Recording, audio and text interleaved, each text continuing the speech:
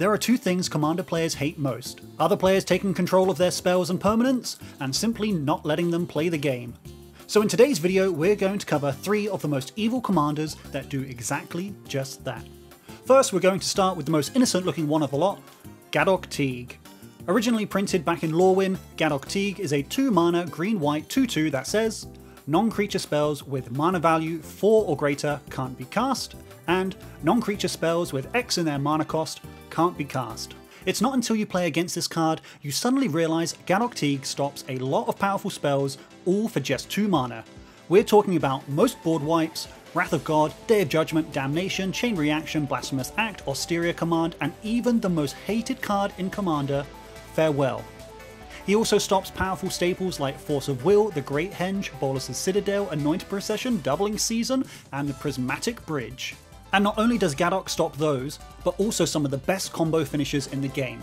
We're talking about Finale of Devastation, Green Sun Zenith, Chord of Cooling, Exsanguinate, Storm King's Thunder, Torment of Hailfire, and Awaken the Woods. Okay, so we've seen the commander. What does the rest of the deck look like?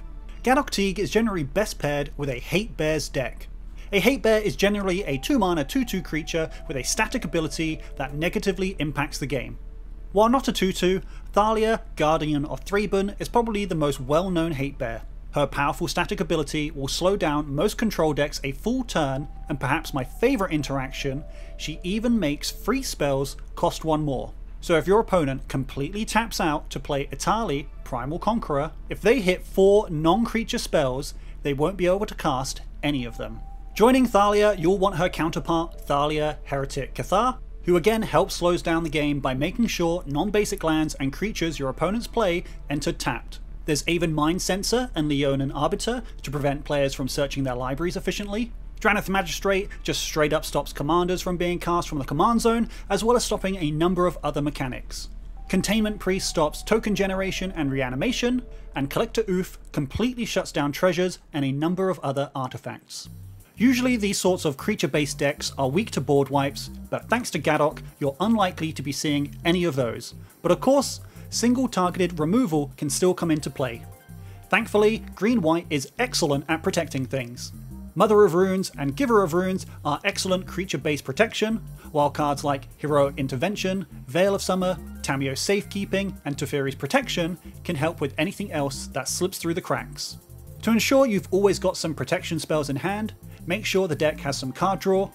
Beast Whisperer, Elemental Bond, and Oran Frostfang can all help here. And to actually win the game, Beastmaster's Ascension, Moonshaker Cavalry, and Craterhoof Behemoth can turn your Hate Bears into deadly threats. One rules thing to clarify, cost reduction does not get around Gaddock's effect. If Gaddock is in play along with 7 other creatures, you cannot play Blasphemous Act. Gaddock simply looks at the printed mana value in the top right corner of the card. The same is said for cards that allow you to cast spells without paying their mana cost. If the printed mana value is 4 or more, and it's a non-creature spell, Gaddock stops it. Onto our next evil commander, we have Send Triplets. Send Triplets is a 5-mana Esper 3/3 that says, at the beginning of your upkeep, choose target opponent. This turn, that player can't cast spells or activate abilities, and plays with their hand revealed. You may play lands and cast spells from that player's hand this turn. Being able to steal someone's combo or use their own removal on their own creatures is so satisfying.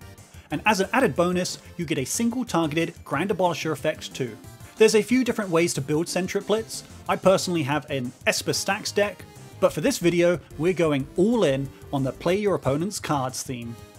Now, one thing to point out with Send Triplets' ability, unlike Xanathar's ability, Send Triplets won't fix your mana for you, so you'll need to make sure you either target someone in Esper colours or run some mana fixers like Celestial Dawn, Mycosynth Lattice, Chromatic Lantern, or Chromatic Orrery.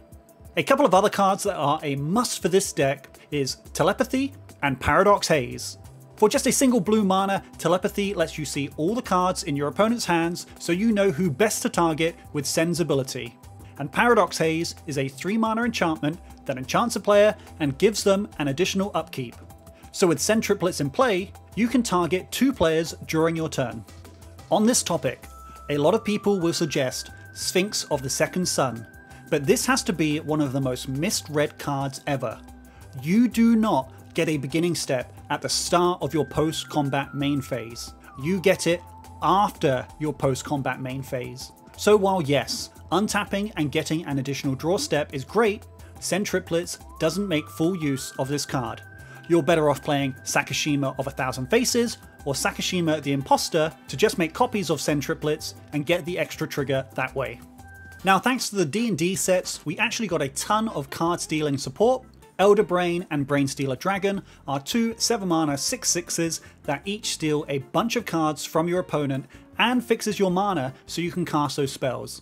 One thing I like most about these cards is even if the creature dies, whatever cards you exiled with them, you still get to cast them later on if you want. Next, there's Rogue's class, which turns all of your creatures into mini Nightveil Spectres, and when you hit level 2, your creatures are now even harder to block, which means you're going to trigger that first ability even more, and on level 3, you can reap your stolen gains and cash in all of those cards. This card does require a hefty mana investment, but the payoff can be huge. And of course, if we're talking about stealing cards, you can't forget about Opposition Agent, a 3-mana 3/2 with flash that lets you control your opponents while they're searching their library. And whatever they find, under your control of course, you get to exile and cast it later on if you want. Opposition Agent is excellent at disrupting players attempting to piece together combos. Tutor-like effects are running everywhere, so if you've got a spare one, put it in this deck. Now this deck can just chew through mana, so I highly recommend running the suite of Signets or Talismans if you can, as well as cards like Thran Dynamo and Gilded Lotus. Of course, since we're playing evil decks, be sure to include your Smothering Tides. Oh, and because we're in blue, don't forget to bring your counterspells and diplomatic immunities. For our next evil commander, we've got Navinral Urbog Tyrant. Navinral is a 6-mana Esper Zombie, a 3/6 that says, hexproof from artifacts, creatures, and enchantments. When Navinral Urbog Tyrant enters the battlefield, create a tapped 2/2 black zombie creature token for each creature that died this turn.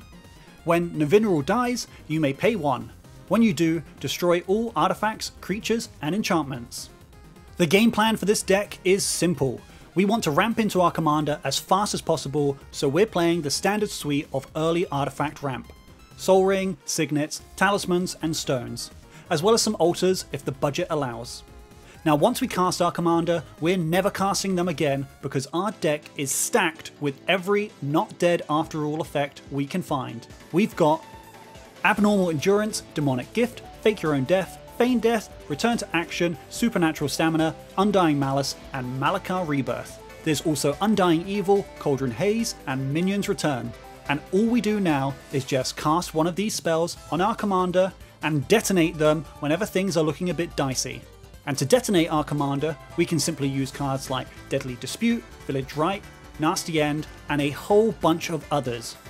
And what's great is not only are we detonating the board and getting our commander back with a small zombie army, we're drawing cards at the same time so we can always have these detonators in hand.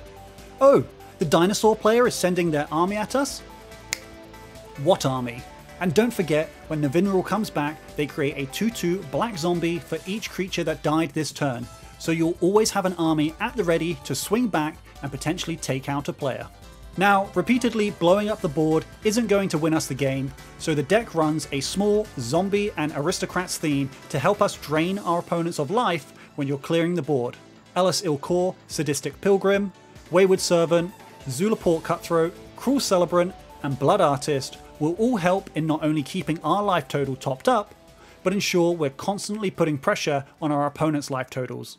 For zombie support, we've got Ratadrabic of Urborg, Wilhelt the Rock Cleaver, and the Scarab God. And because we're generating a bunch of zombie tokens, an indestructible Mondrak Glory Dominus is amazing here too. Now there is one truly evil combo in this deck that we briefly need to cover.